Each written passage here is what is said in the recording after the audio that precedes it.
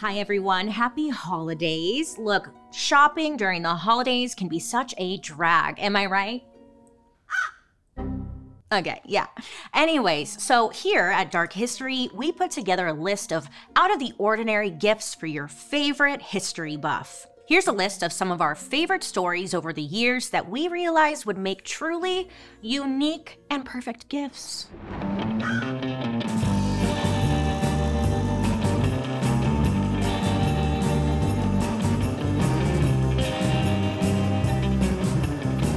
So first up, for that ugly friend who loves a classic makeup look, may I suggest red lipstick, In the early 1900s, women, look, they had it pretty rough, okay? Women couldn't do anything. You couldn't smile, you couldn't smoke, you couldn't wear pants, you couldn't use vibrators, you know? And also, they didn't have the right to vote. Yeah, laundry list of things we couldn't do. And that whole no voting part created something called the suffrage movement. The suffrage movement between 1910 to 1920 was all about women fighting for the right to vote. So these women were known for some pretty hardcore protest methods to get their point across. I mean, everything from hunger strikes to chaining themselves to railings to smashing windows. I mean, all in the name of equality for women. So the suffragettes decided, in the name of feminism, to take makeup back and claim it as their own. Yeah! I feel passionate about lipstick. They started wearing red lipstick as a symbol of their resistance. Now, when women wore red lipstick, it was seen as a form of protest. So the next time you put on a red lipstick, remember, you're doing it for the rights of women. Or maybe you're just trying to get laid. Either way, good for you. After that, 50 million women across America started wearing red lipstick. I mean, it wasn't just about women's votes either. I think they just liked it. By the 1920s, red lipstick had become a big part of the flapper fashion. You know flapper fashion, those cute headbands, they had the frills, the eyebrows. Oh, love the eyebrows. So women, they wanted to shock older people who didn't believe in wearing makeup. Now, to them, it wasn't about beauty. It was about rebellion and reclaiming something that was kind of considered forbidden. And honestly, I love that. It's kind of punk rock. Hell yeah, girls. So at the time, there were also just a lot of technological advances and there were factories going up. So I guess there was a lot of pollution happening in the cities, high volume areas. So the stupidest thing happens. One of the marketing tactics to get women to buy lipstick was to convince them that it would stop germs from entering their body when they breathe through their mouths. The lipstick would prevent germs from the pollution from entering the mouth. Yeah, and I was like, just close your mouth. There you go, use your nose. You're welcome, America. I'd do it for you.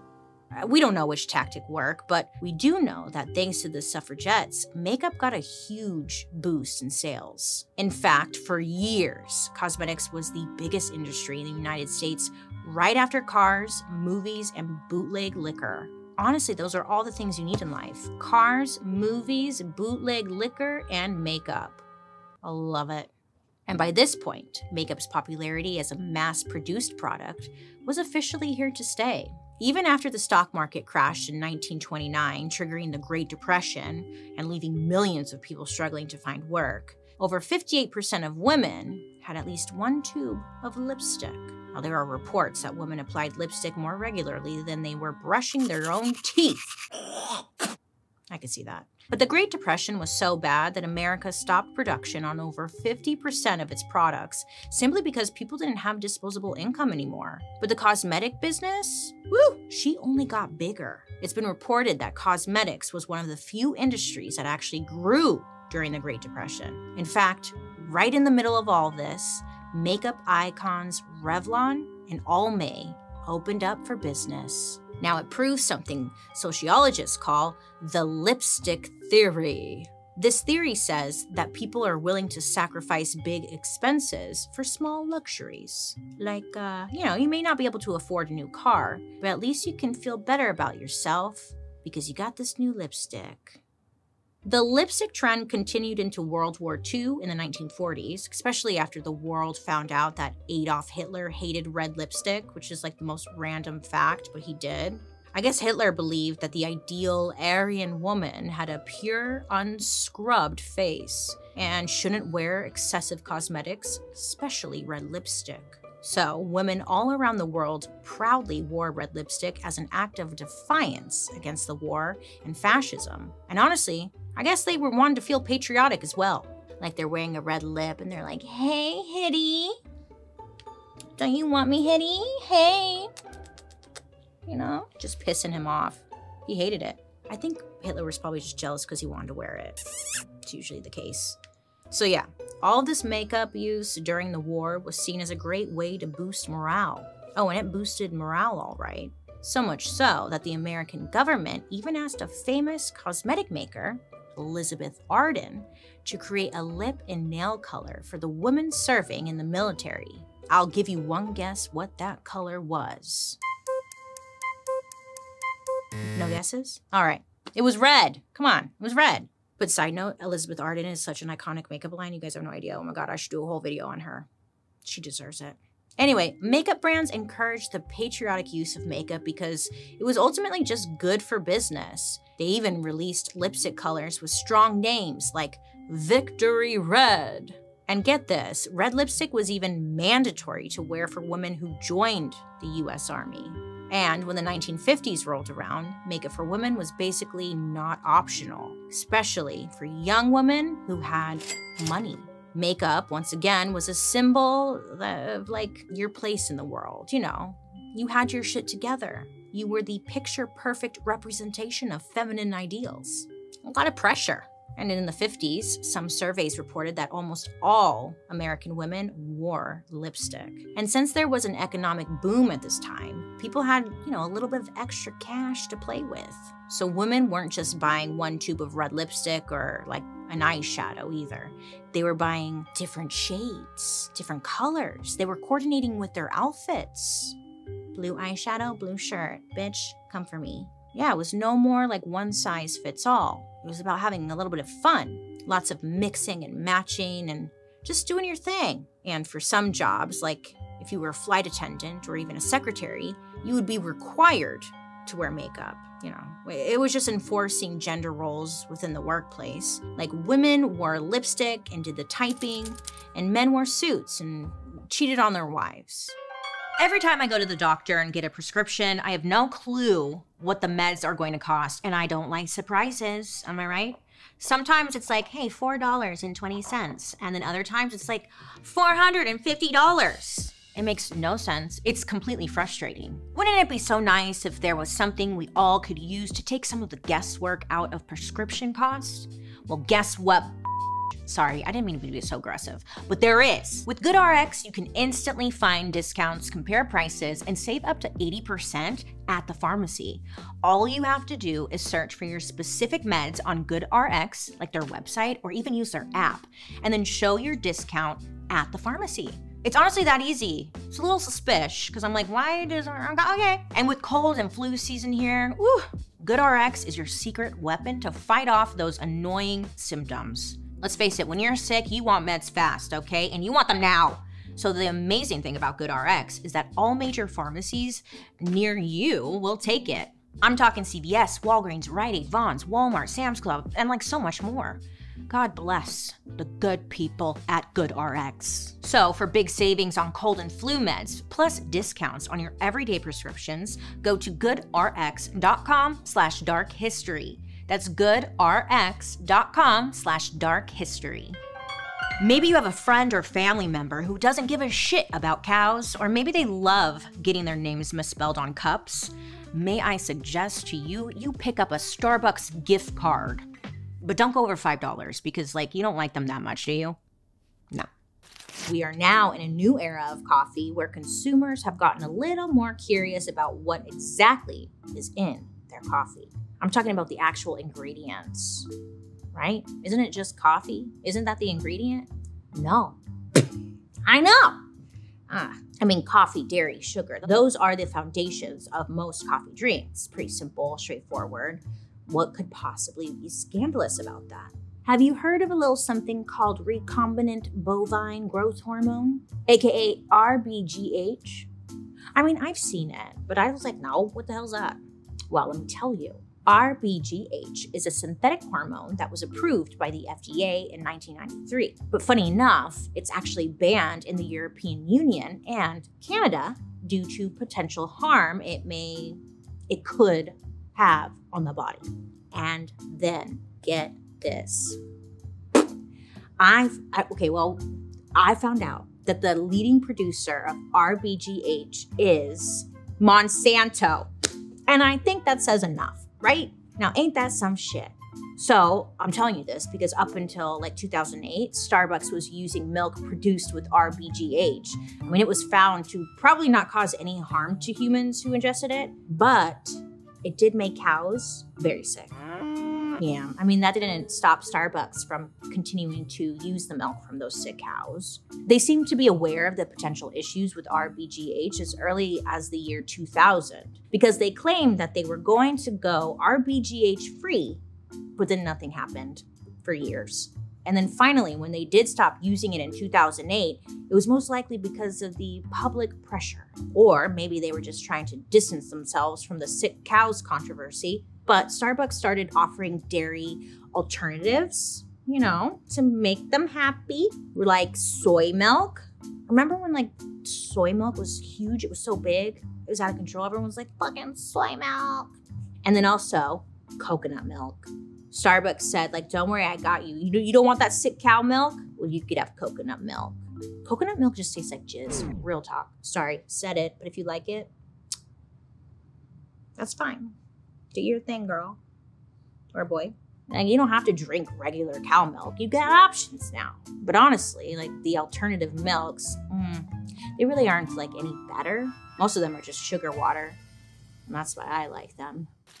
For the friend or family member who likes spicing things up in the bedroom, and they might also love Russian literature, I give you the girthy RASPUTIN'S penis. After Rasputin's daughter moved to Paris to do work in the circus, she ran into a group of women, kind of like a fan club. They were obsessed with her dad, and they worshipped his penis. They're like, oh my God, we love your dad's dick. Apparently after Rasputin was killed, Yusupov cut off Rasputin's penis. Yes. And then he put it like in a jar or something, and he sold it for $8,000. Good for him. And he was literally worshipped years after Rasputin's death. Yeah, he's the dick guy. I know you're wondering, because I was wondering the same thing. Does the penis still exist? Yes, it does. It's on display in the Museum of Erotica in St. Petersburg. Some people believe it's actually like a cow's penis because, I don't know, maybe because it's 13 inches, but I'll let you decide. So if you go there, take a picture and let me know, like send it to me. Because I'll probably never get to see it. Like I can't fly out there just to see Rasputin's dick. Well, maybe, but send me a pic. For the friend or family member who's a lover of perfume or maybe just fragrances, Have you heard about the new fragrance on the market? It smells like sex and deer balls, turns many people on, and anyone who gets a whiff of their scent will just want to drop their panties right to the ground. So until the 1930s, perfumes were strictly made from the things around us by Mother Nature herself. I'm talking, the flowers, the spices, the trees. Go outside, capture it in a bottle. And perfumers would extract these scents by mixing them up different ways with natural oils and waxes, which would then preserve them. And also, fun fact, did you know that if you smell a very fragrant flower, like a rose when it's being bloomed, that means you're smelling sex? Yeah, you nasty. So the flower is horniest is the best way to say it because when it's ready to be pollinated by a bee, it's super fragrant. So it's like trying to lure in the bee, like, smell me, bee, smell me. So, I don't know. It's just kind of like no wonder we're attracted to flowers. What's always like the number one perfume you smell out there? It's always a floral scent. Like We still try to do this today with the florals. I can't stand it. I personally like the musky scents. I like to smell like I got lost in the woods and like a lumberjack man like saved me and like we rolled around in the leaves and stuff, you know? But then I learned that musky scents actually, it comes from a freaking deer. More specifically, quote, a hairy pouch just the size of a golf ball in front of the penis. That's how they like get the scent from that. So I like deer balls, I guess. So I guess that hair pouch is actually a gland inside the deer. And on its own, it smells pretty gross. But people say it has a sharp urine scent. And if you combine it with ethanol over a few months or sometimes years, it starts to smell pretty okay. Pretty decent, I guess. It's almost like an aphrodisiac. Like, oh yeah, you like that? You like that deer dick smell? Hot. I like it.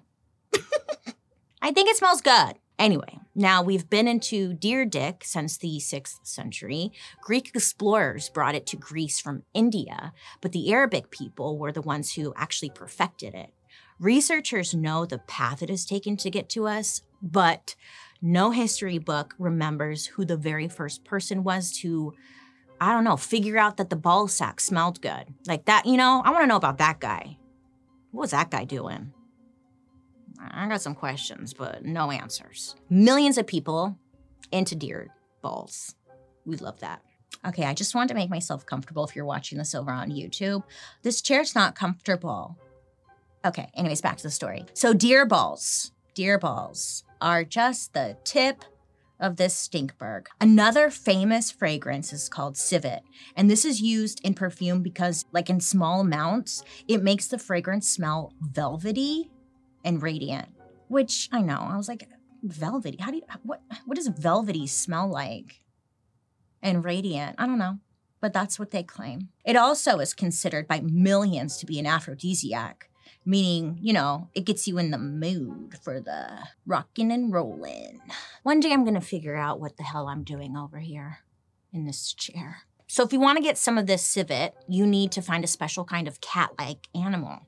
You gotta trap it in a cage, and then once the civet cat is in the cage, taunt the animal with a stick so it bites. Then, I guess they would open the back of the cage, and you can collect the civet oil from a gland on the outside of its body near its taint. I know, it's always in the taint.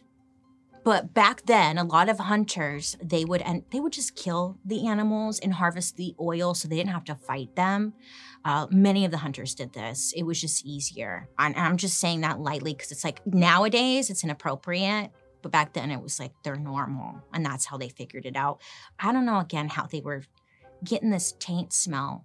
Like, how'd they figure it out? That's the missing piece I wanted answers to, but we couldn't get any answers.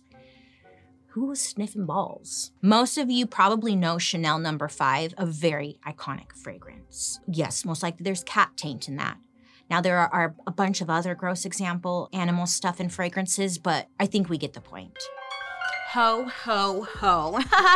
I feel like in school, we're taught a bunch of nothing, right? And all the things that are really important to us, like maybe, I don't know, how to fill out a W-2 or like handle money, is just kind of like completely ignored. And honestly, when you think about it, that's kind of nuts.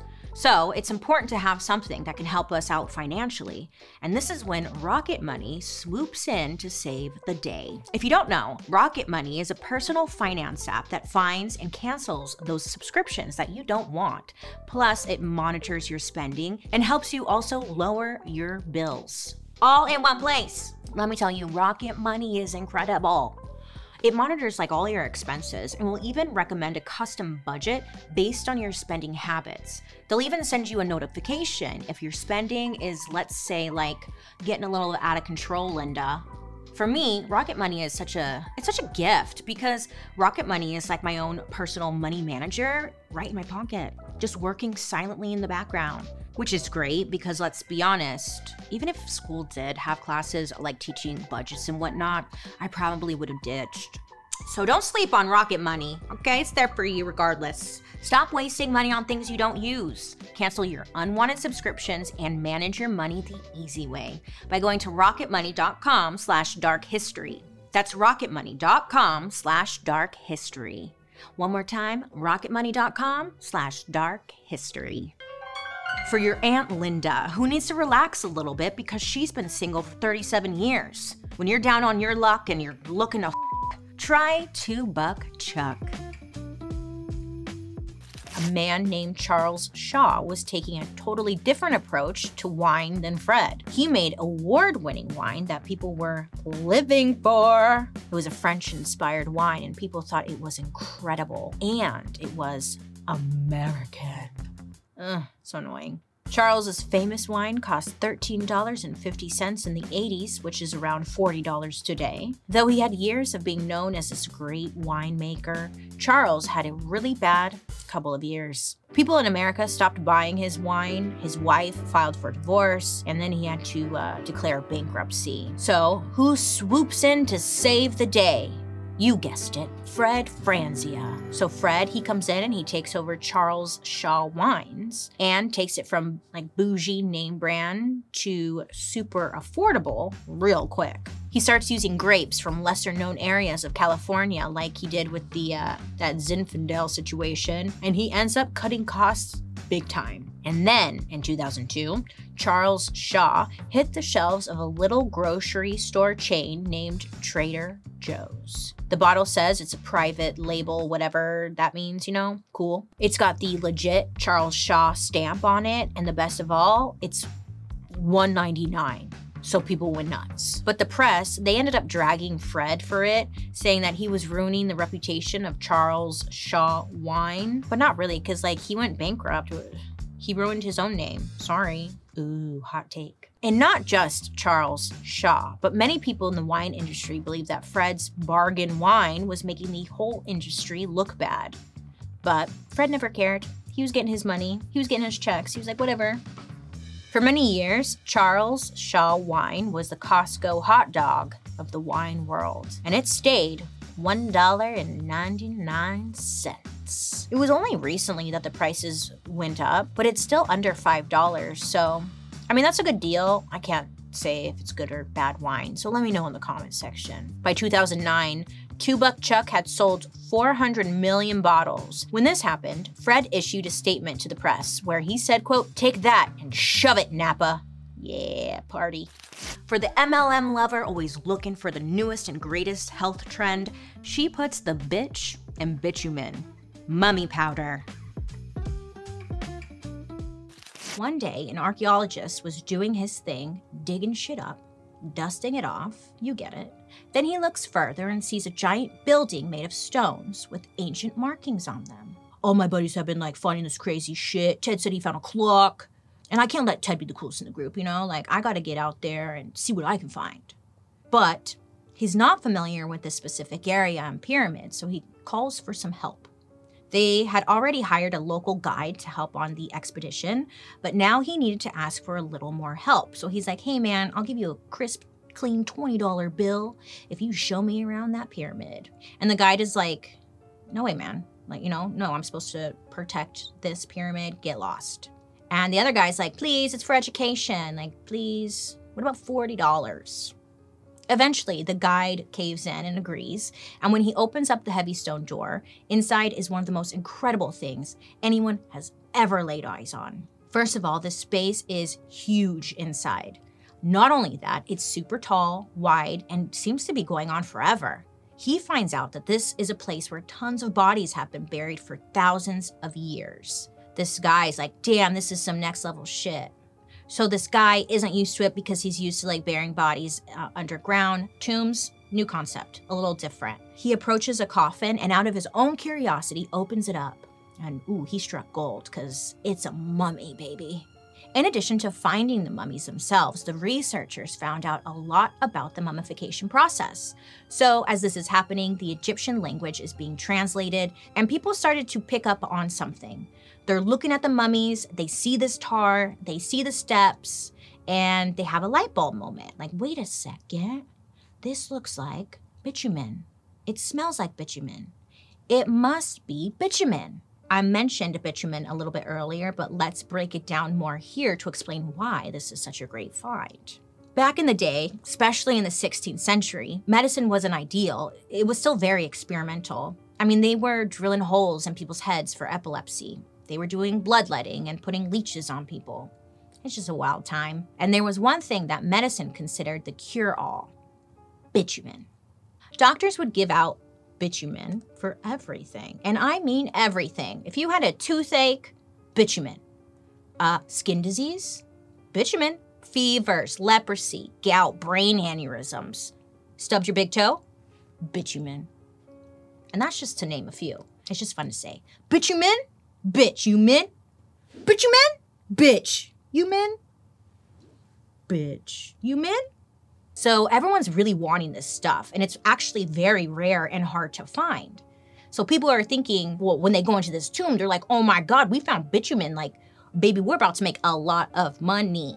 Okay, so they're like, we see the bitumen in this tomb, but how are we going to get it from the mummies and take it back home to ingest it? Because I do have a stomach ache, so I need to take some bitumen right now, but how am I gonna do that? Because it's on this mummy, you know? Okay, so this sounds really creepy and uncomfortable, but look, that's history, right? So these people, they would end up stealing these mummies. They would take them back home, they would unwrap them, and then they would crush the mummy down into powder, and then would ingest it for health benefits. Basically the same reason people drink bone broth today. So they crushed it up and got the bitumen, but they got all the other bits and pieces of the mummy as well. I'm talking the bones, the skin, the muscle, all of it. And yes, all of that was powdered down and people were eating it. So all of this is going on, and this ends up getting the attention of the King of England, who then decides to step in. King Charles II. So King Charles had a doctor named Nicholas Lefebvre, I think. But anyways, Nicholas, he was a bit of a unique character. For example, one of his favorite remedies for a headache was to grind up a human skull into powder. Yes, human, hopefully dead, mix it with a little bit of cocoa or chocolate. So it's kind of like they're making their own little cocoa powder with head. So, I don't know. So this doctor is introduced to this new innovative, shall we say, alternative medicine called mummy powder. And you already know, if he was into skull and his hot cocoa, he was going to get in on this mummy powder craze. It was right up his alley. So the king's doctor, again, was like a very influential guy. So once he gives mummy powder its stamp of approval, oh, everybody now wants to get their hands on this powder. I mean, if the king was eating it, using it for whatever, we should too, right? Everyone's like, I saw King Charles drinking skulls and mummy powder, so I got skulls and mummy powder too. So the doctor is telling people like, hey, you don't need to just be eating mummy powder, but you need to be getting it from the right kind of mummy. But what qualified as the right kind of mummy? He said that the ideal mummy would be from Egypt or Libya. And on top of that, the way the person died made a big difference in terms of quality. A quicker death would produce a better powder. That's right, according to this doctor, the best mummies were young, healthy people who had died quick, sudden deaths. Ideally, suffocation would be a great one, or if they got hit by a cart, ideal. If the person had been healthy right before they died, and if they were mummified the right way, their spirit was perfectly preserved. And according to the doctor, the youth and the strength of the perfect mummy would be absorbed by the person who ate it. So eating the body of a young, healthy mummy was like eating organic chicken. It was just better for you. But King Charles and his doctor weren't the only influential people into this stuff. Like most weird trends and diets, the mummy powder fad started as something with the rich and powerful. I'm imagining it being like a very expensive goop product. You know, someone like Gwyneth Paltrow would have been all about. She's like, steam your vag, then snort some mummy powder. One huge fan of mummy powder was Leonardo da Vinci. He said, quote, "We preserve our life with the death of others. In a dead thing, life remains, which, when it is reunited with the stomach of the living, regains sensitive and intellectual life," end quote. Is anyone checking up on these Ninja Turtles? They seem to be all throughout history just making some wild shots, right? Like, they're always around. So yes, this whole crushing up a dead body and eating it becomes the latest and greatest fad. But there was something that even the king's doctor didn't know about this fabulous medicine.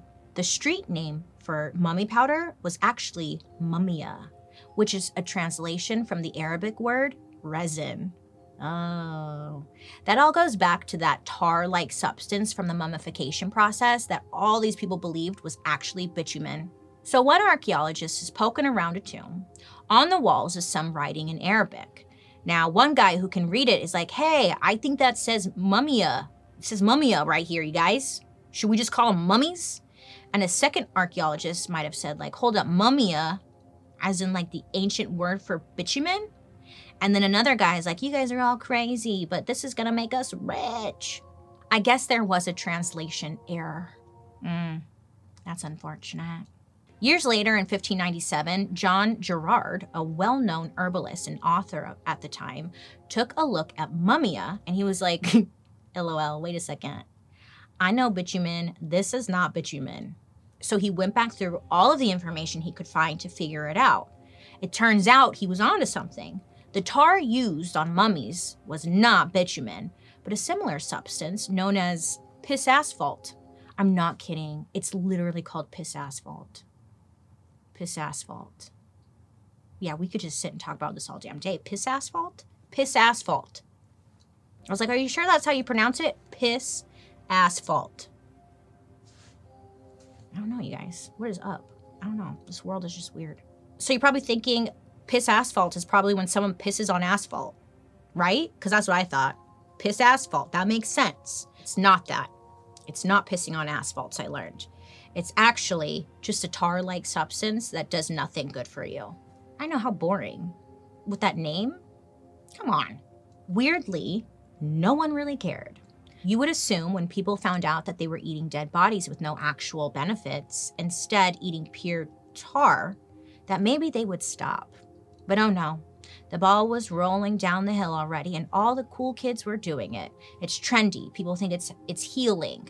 It's not like they were calling it human dust. It has a cool name, mummia. Mummia felt cool. It didn't have a negative connotation. So the Europeans were still going ham for mummia. Mummy pieces or powder could still be found in shops all over Europe. Nobody gave a shit if it was good for you. They were essentially like those boner pills that you could buy at 7-Eleven.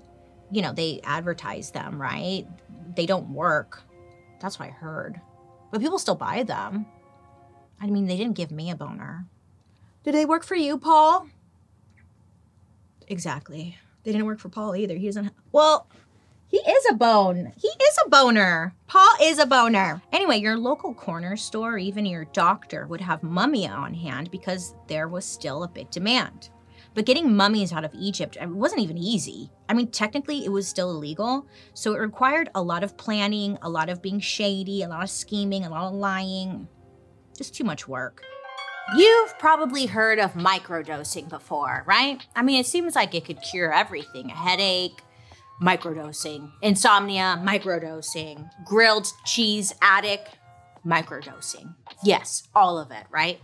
But I still wasn't convinced. I was like, sure, you guys, that is, until I tried these gummies from Microdose. Microdose gummies have the perfect entry-level doses of THC that help you feel just the right amount of good. I really love them because they help me focus on what I'm doing and I'm not constantly thinking about like, oh my God, you're gonna die because everything sucks, you know? I mean, sometimes I'm juggling way too many things at once. The Microdose gummies also are great at night when I want to put down my phone and get invested in this book I'm reading. Oh, I love it because it just kind of calms the brain and helps you focus. I never expected this, but it helps me with my exercise routine as well.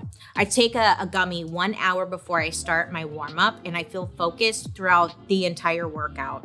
It's disturbing because I don't want to like working out, but I might. Listen, before Microdose gummies, I was like, sure, Jan. But they really have enhanced my life in one easy to take and entry-level friendly dose. And if you're a little more familiar with THC, you know, maybe you macro dose, they have gummies with higher doses as well. Microdose is available nationwide, and to learn more about microdosing THC, go to microdose.com and use the code DARKHISTORY to get free shipping and 30% off your first order. That's really good. I'm gonna do that. Links can be found in the show description, but again, that's microdose.com and use code DARKHISTORY. And let me know how it goes.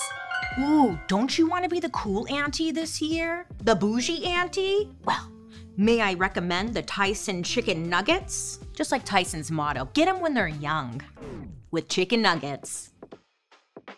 In the early 1980s, McDonald's was really struggling to sell something new to customers after that burger backlash. So they tried testing tons of different products, like a deep fried pot pie, a bite-sized onion ring. They even tried fried chicken, but nobody could compete with KFC.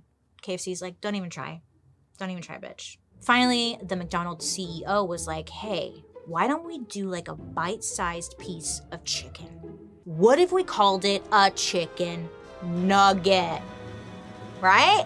I bet that guy went home and was like, I did that shit. So they called up Tyson, right? Get him on the line. And together with like a food scientist named Robert C. Baker from Cornell University, in 1983, together they birthed the McNugget. Yes! McNuggets. McNuggets make their debut on the McDonald's menu. Now, this is a day I celebrate. This is my Christmas, the birthday of the McNugget. And like, look, everyone was stoked. They loved this shit. It was an instant hit. They were like, what is this? They didn't know. It was a McNugget. Barbecue sauce? Try that, bitch. Changed the game. We grew up eating McDonald's a lot, and I would always get chicken nuggets, and my sister would get the sweet and sour sauce, and I was like, ew. I would get the barbecue. Barbecue is way better than the sweet and sour. Please, you can't convince me, okay? And then to this day, I mean, my chicken nuggets are my, like, comfort food. Don't come for me, I'm sorry, but I do like a 10-piece. What are you gonna do about it? Okay, I know, great. Okay, so anyways, McNuggets, a damn hit. They are banging, popping, living, laughing, loving. Yep. McDonald's, they were literally running out of chicken daily. Can you imagine? The news was doing reports on like how people would wait in long lines just to get their hands on a McNugget. And Tyson was becoming the go-to chicken company when it came to fast food. Does your dog have flat-ass titties? Are you like, come here, Jack, come here, and like his titties aren't flopping? Well, guess what? You can change that by getting breast implants for the small dog in your life. Next time you go for a walk, everyone will be asking for her to run. They'll be asking, who is that bitch? You know, titties bouncing. Who doesn't love titties? Well, Paul doesn't. The era of the pinup girl pops off. Pinup girls were like posters of sexy Hollywood actresses that soldiers from World War II would hang up on their walls and just like drool over. And all of these posters featured sexy ladies with a large chest, maybe, I don't know. And this carried through to when Playboy magazine first hit shelves everywhere in 1953. Women with curves and shapes were now like the envy of women nationwide. Curves and round boobies are being embraced. And more women wanted to embrace it too. I mean, padded bras were just not cutting it anymore, and women wanted the real thing, but not. Like, how can I get the real thing, but like not? And science wasn't quite ready to supply that demand. That is, until a couple of doctors in Texas, of course, Texas, with the help of a major corporation and a dog with boobs come into play. Ah, yeah, a dog with boobs. You got that right. That was my Reba impersonation. I hate me. Why can't I ever say what I feel? Okay, now we're in the year 1961. And down in the Lone Star State, two doctors are about to prove that everything is, in fact, bigger in Texas. They really went off. Dr. Thomas Cronin, a plastic surgeon, was at like a conference in New Orleans. And while he's there learning about all the new improvements happening in the world of plastic surgery, that's when he comes across a company named Dow Corning Corporation. Do you know the Dow Corporation? Yeah, those goons. It's them. Small world, right? Anyway, Cronin learns that the chemical company, Dow, I totally need to do an episode on them, had created something called silicone gel. And the company proudly claimed that not only could it be used to make an artificial body part, but it also did not react with the body. Translation, it was safe to put inside a person. yay. A chemical company making a safe substance in the 60s? Sure. Okay. All right. Anyways, as the story goes, Dr. Frank Giro, Cronin's business partner, stopped by a blood bank in Texas. When he walked inside, Giro was surprised because he found blood being stored in plastic IV bags. I know, now this is normal to us. Okay, listen, we're like, yeah, and? But back then, everything was stored in glass. So he's seen this and he's like, weird. So he picks one up, he gives it a little honk honk, And he looks around, he's like, hey guys, does this feel like a boob to you? Or is it just me? Kind of feels like a boob. So this doctor, yeah, he's a doctor. He's like, this feels like a boob. He's feeling inspired because he ends up getting in touch with Dr. Cronin, and he proposes the idea of a breast implant that feels exactly like the blood in a bag. Yeah, he's like, yeah, you see it? So the two brainstorm and agree that the content of the bag needed to be thicker than blood, but something that replicates the feel of a boob. And girl Cronin had just the thing. He's like, that's funny, I heard about silicone whatever just about a minute ago.